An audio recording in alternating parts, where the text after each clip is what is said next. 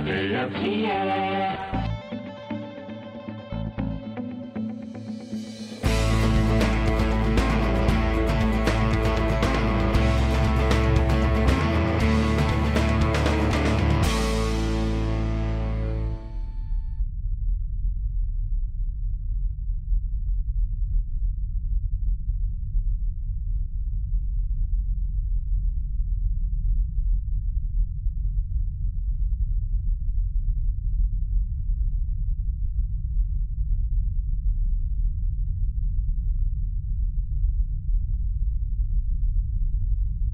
For Major John Lephart, the pilot, and Captain Joseph Bernholtz, the navigator, it was routine.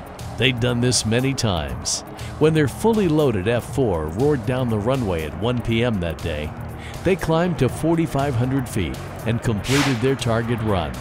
Heading back to base at around 1:30 p.m., a master caution light flashed, indicating a hydraulic system failure.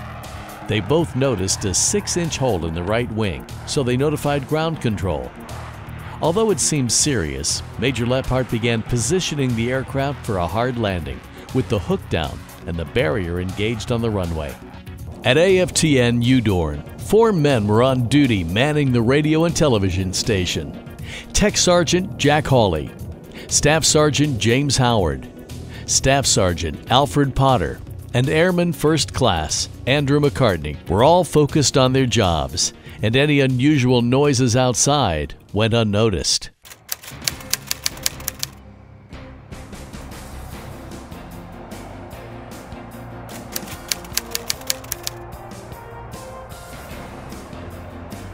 In the air, the F-4 lost all hydraulic control.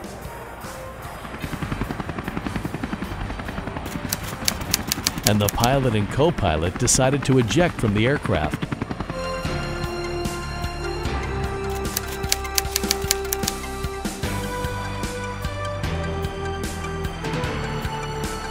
Already low over the base and shaking from the lack of control, the jet slammed down through the front door of the station, instantly killing the men inside. The entire area around the station became hell on earth, as 9 total buildings were destroyed. And a total of 9 men lost their lives.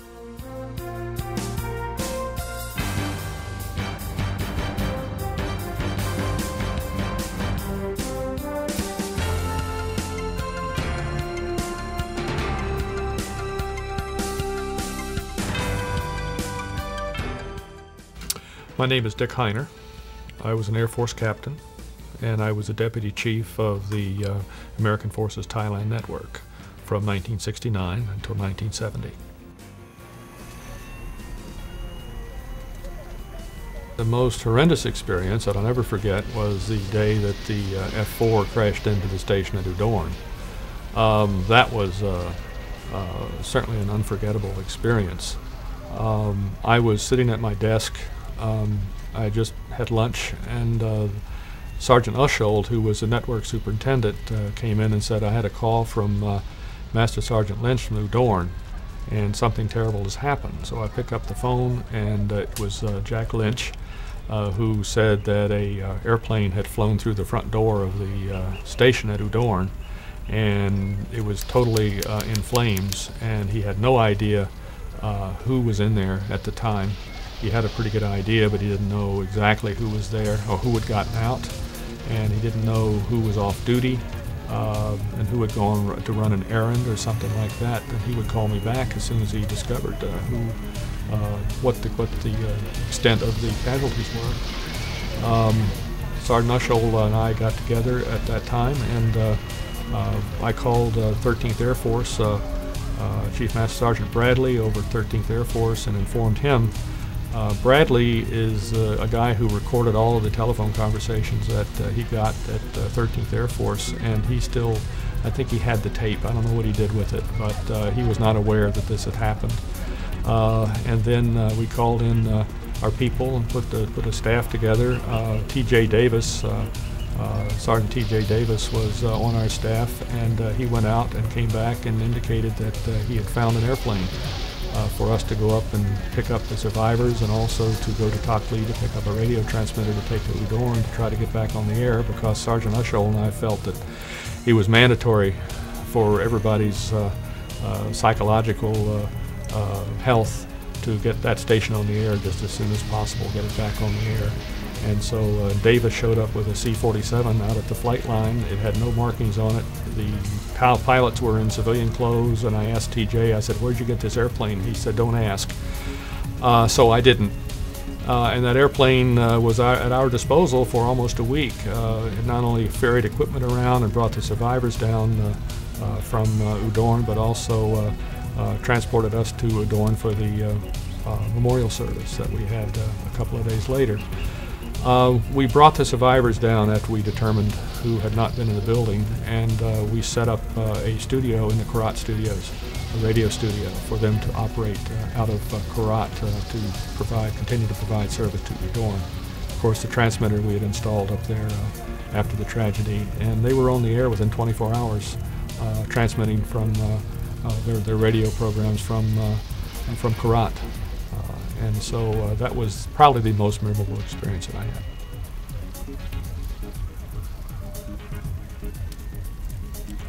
I think for the broadcasters, for one, I think that had we just let them sit in their barracks for several days and think about what happened, and to think about this could have been me, that certainly wasn't healthy for them to do that. So we wanted to get them down, keep them busy.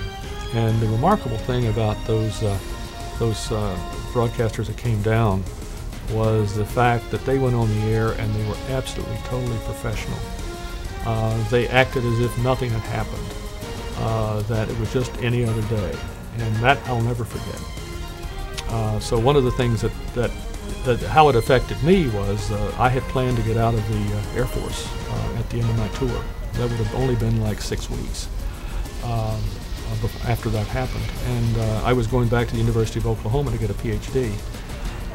And I had my papers in, and I decided to pull them and stay in the Air Force because of the fact that I just can't leave these people. And I mean, just absolutely magnificent. And so I stayed in as a result of that tragedy.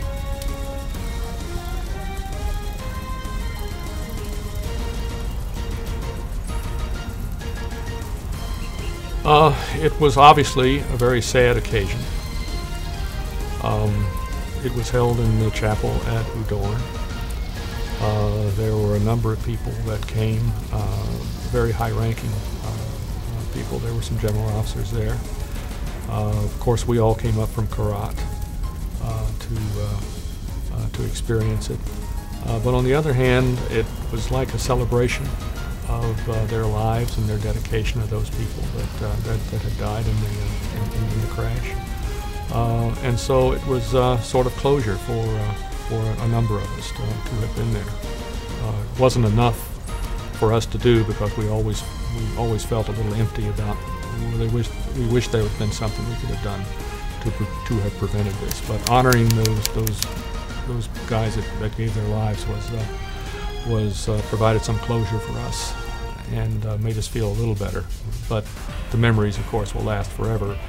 Every April 10th, I go back to the Vietnam Memorial Wall and visit them. So that's something I look forward to. Those of us from the broadcast industry or who went through DINFOS knew that we were likely to be sent to Southeast Asia. So hearing that the destination was Thailand brought a sigh of relief. What we didn't know was the mission of the Eastern Thai bases. Overall, it was pretty simple. Fly around and take pictures at night, then feed that information to the F-4 pilots so they could fly over and bomb the daylights out of the Ho Chi Minh Trail in Laos during the day. Because we were so close to Laos, the sorties didn't take long. That meant that, for the most part, only the pilots were in harm's way, and everything else on base was meant to support that mission. So except for an occasional foray onto the Thai air bases, the VC were mostly in Laos and Cambodia. And make no mistake, being part of AFRTS was terrific duty. The routine at all radio and TV stations was pretty much the same at all bases in Thailand. Do a radio show, switch the film chain, and do the news, which was all rip and read from the APUPI wires. Our mission was to inform and entertain, and it was great duty. So on April 10 of 1970, the guys working at the station in Udorn were going about their work as usual. Otis Redding was on the radio, and the TV crew was prepping for the evening newscast. The men at the Udorn radio and TV station that day could hear the roar of the F-4s as they lifted off midday for their sorties over enemy territory. They probably no longer paid attention because it was so routine. But that day was unlike any other. The explosion and fire tore through 8 adjoining buildings, some of which were barracks. Buildings were completely destroyed, and the TV station was virtually gone.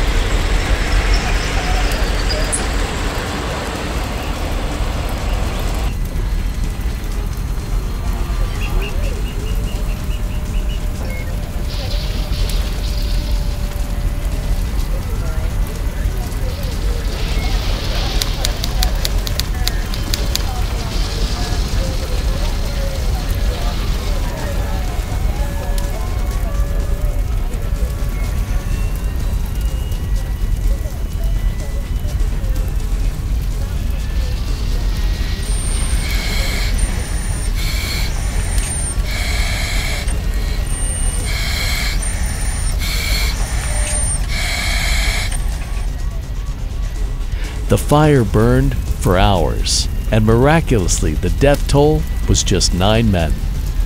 Many men were injured from the fire, both from the explosion and for the firefighters.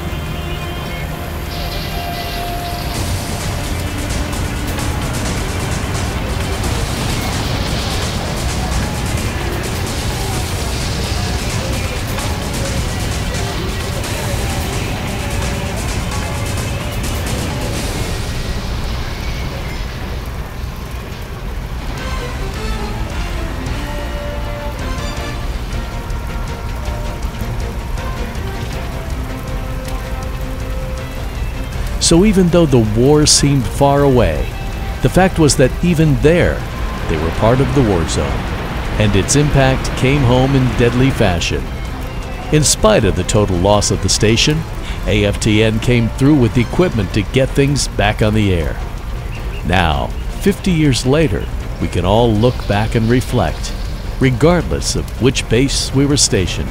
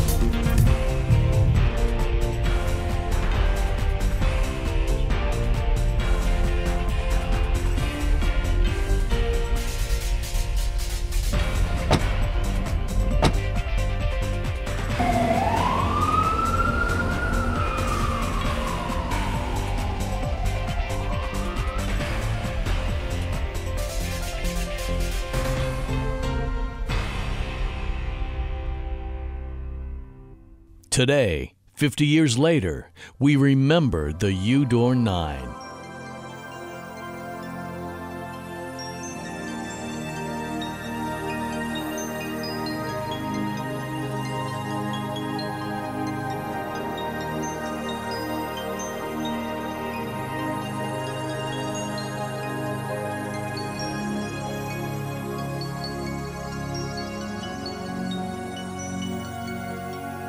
Tech Sergeant Roy Walker,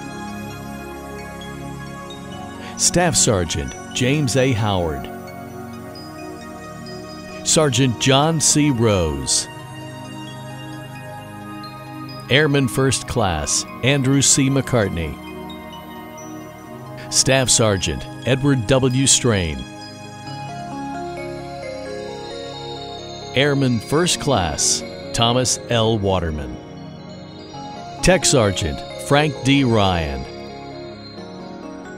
Staff Sergeant Alfred N. Potter, Tech Sergeant Jack A. Hawley,